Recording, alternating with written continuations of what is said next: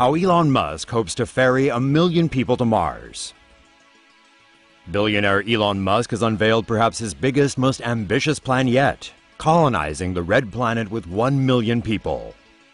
Using the Interplanetary Transport System, or ITS, SpaceX founder Elon Musk hopes to use a spacecraft composed of a 250-foot reusable rocket and 100-passenger spaceship to ferry humans back and forth to Mars.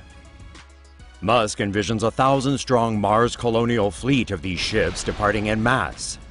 The rocket booster segment of the ITS will transport the spaceship to low Earth orbit.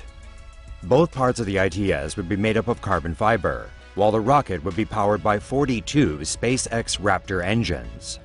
That same rocket would then return to Earth and launch again with a propellant tank. This tank then connects with the spaceship to refuel the vessel. The spaceship would use 9 SpaceX Raptor engines as well as solar sails, which gather energy from the sun, on the 54.6 million kilometer journey to Mars. After transporting the cargo and passengers to Mars, the spaceship would refuel at the colony there and fly back to Earth.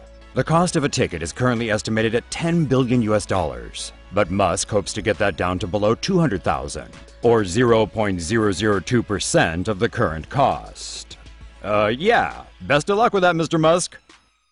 See a story that really should be animated? Suggest stories to TomoNews now.